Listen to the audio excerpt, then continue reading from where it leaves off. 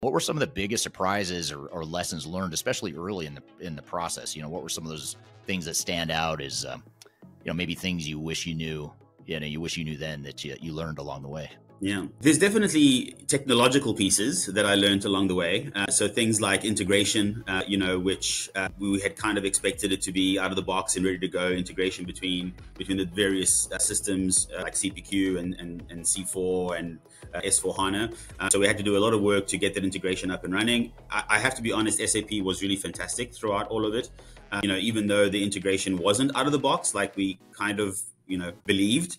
When we went back to SAP and told them what the problems were, they very much worked with us and they helped us, gave us direction on, well, maybe if you change this and change that, the integration will be a little bit better. But we do understand that integration isn't quite delivered as it's supposed to have been delivered. So we'll work with you and give you pointers. They never did any custom development for us or anything like that, but they certainly helped and guided us in terms of what we needed to know from them in order to make the systems work together the way that they should. So I think from that point of view, even though we learned quickly and we had them as partners, and so it wasn't that painful now that I look back on it.